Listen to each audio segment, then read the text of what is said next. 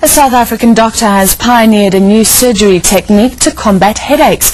It promises permanent pain relief and an improved quality of life, but only some people qualify.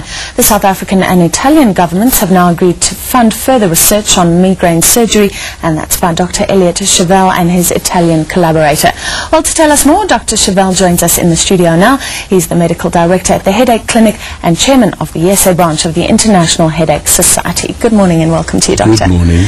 Tell me about this new surgery. It sounds like it can really give a lot of people a new lease on life, actually. Yeah, well, probably half of the headache sufferers that come into the headache clinic have got an arterial component to their pain. In other words, the pain comes from the little blood vessels in this, just under the skin of the scalp. Apparently the current thinking is that, it's all in the brain, in the actual head. You're saying it could be anywhere. Actually, on your jaw you could have a vessel that leads up to your brain. Is that correct? No, you're correct. The current thinking is that it's the pain of migraine comes from the blood vessels inside the brain. Interestingly, though, there's never ever been proof of that.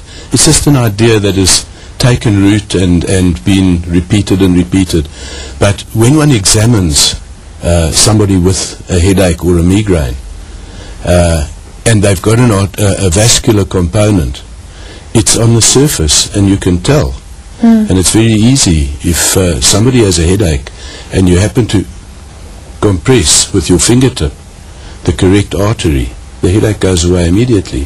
When you take your finger off, it comes back. So explain the surgery. Apparently it's quite a minor procedure. We do it in a day clinic. It's very, very safe. And it consists of locating which of the little arteries under the skin are causing the pain. And then each one makes an incision and just cauterizes it. And has it been successful every time? How many people has this been sort of tried and tested on? Well, I've done about 400 cases. Okay, so quite a lot, yes, and a lot of success. Very successful, absolutely. Who's benefiting at the moment? There may be somebody out there saying, well, I suffer from headaches, I may need this surgery. Can you go and get it? Can they come to you? And does the medical aid pay? Well, yes, of course they can come to me. This is what I do. And since the news broke, a lot of people have been coming in and asking for it. The interesting thing is that even though you might have vascular pain, there are very many people who we can cure without the surgery. So one has to do a full assessment to see who really needs it and who doesn't. Nobody wants to do surgery, even minor surgery, if it's not absolutely necessary. With regard to the medical aids, some do, some don't. Each one has got its own policies. What do you, just talking generally now, how do you know the difference between sort of average headache and a migraine? When do you know that you should seek help? You should seek help if it's affecting your quality of life. If you have to take painkillers a couple of times a week, anything where it's actually affecting your emotional relationships, your work, your whatever, if it's affecting you. Sorry, the other part of the question was? No, I was just saying, how do you know the difference between a headache and a migraine? I guess just intensity. It's absolutely correct. It's intensity. As the headache gets more severe, you get more symptoms that are commonly associated with migraine, like nausea and vomiting and light sensitivity, etc.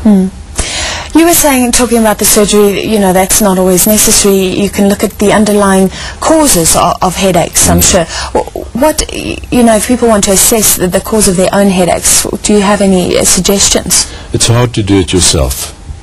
You have to have somebody who knows what they're doing to assess you.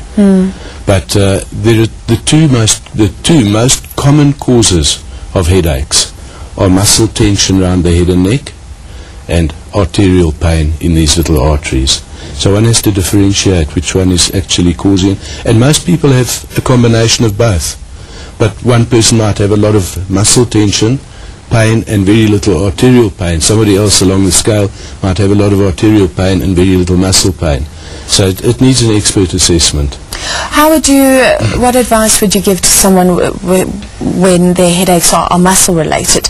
Can they sort of maintain an exercise regime?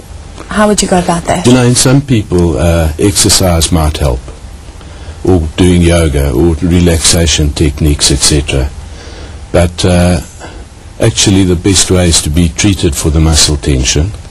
And we can treat people, and usually it's by means of a little appliance that we put in the palate, which relaxes all the muscles of their head and neck. Very interesting. Yeah, so we can do it without medication. That's the biggest message, really, that you don't need medication and it's bad for you.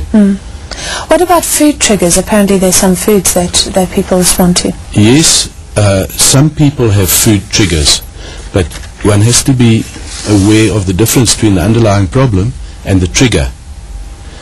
A trigger is just something that is affecting the problem that you've already got and making it worse. Interestingly, about food triggers, chocolate is one of the big ones. But they've done some interesting tests on people where, by means of a gastric tube, they put chocolate into the person's stomach, and the other half of the people they put no chocolate in, and they found no difference in the migraine. And the thought is that the reason that people think it's chocolate is because when you're about to get a migraine, you very often get a hunger for something sweet. So you eat chocolate, and then you get the migraine and you associate the two. But it's the migraine that's caused the chocolate, not the chocolate that's caused the migraine. Very interesting. And you've done a lot of interesting research also between the link between headaches and sleeping problems in children, and of course we'll keep following and see what happens with this new surgery. Thank you for your time this morning, Doctor. Thanks so much. We were chatting there to Dr Elliot Shevel from the Headache Clinic. We take a short ad break. Stay tuned. We'll see you on the other side of this.